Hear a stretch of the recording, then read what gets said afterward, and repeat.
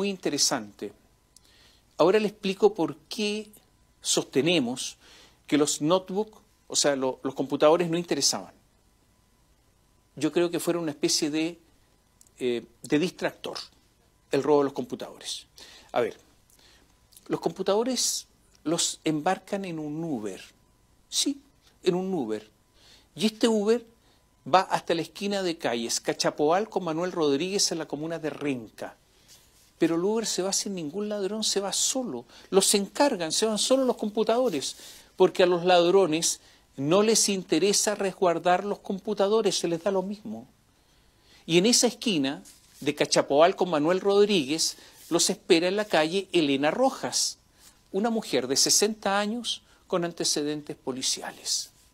Los ladrones dejaron tantas pistas, es como si quisieran dejar pistas, que fue un juego de niños para los carabineros encontrar los computadores, lo podría haber hecho cualquiera. Era cuestión de ver las cámaras del centro de Santiago, la patente del Chevrolet Sonic blanco, ubicar al Uber y determinar dónde entregaron los PC. Incluso, imagínense, Elena Rojas le pagó 8.870 pesos al conductor del Uber mediante una transferencia electrónica. O sea, dejaron todas las huellas posibles. Está claro, ¿no es cierto? Los computadores no le importaban a los que verdaderamente organizaron todo esto. Fue algo así como cebar a los policías. El asunto es que los 3 ladrones se fueron en otro auto con la caja fuerte. Y de ese auto, ese sí que no se sabe nada. Ese sí que no se sabe hasta dónde se fue. Al momento en que estamos haciendo esta columna, no se sabe nada de ese auto ni de esas 3 personas. Es obvio. Lo que interesaba era la caja fuerte, el contenido de la caja fuerte. Fíjense que los computadores, algunos de ellos eran ocupados por George Jackson, no interesaron. ¿Qué tenía la caja fuerte? Habló George Jackson. Dijo, instrumentos de garantía, la mayoría en proceso de liberación o revisión por vencimiento, cumplimiento de contrato, salvo 2 boletas de garantía vigentes que estaban en custodia, respecto de las cuales se está gestionando su reposición.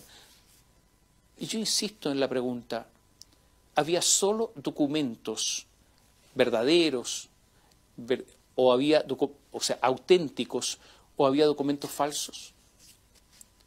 Se dijo también que había un talonario de cheque y que se emitió una orden de no pago en la institución bancaria correspondiente, algunas tarjetas bancarias corporativas que ya se encuentran canceladas.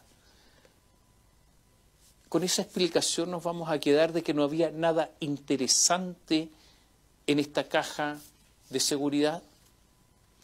Sabemos que en las cajas de los ministerios no hay dinero, sabemos. Y sabemos entonces, es obvio, que aquí en la caja de seguridad el robo de esa caja obedece a otras razones, a los documentos, a los papeles. Papeles que se quieren posiblemente hacer desaparecer, ¿no es cierto?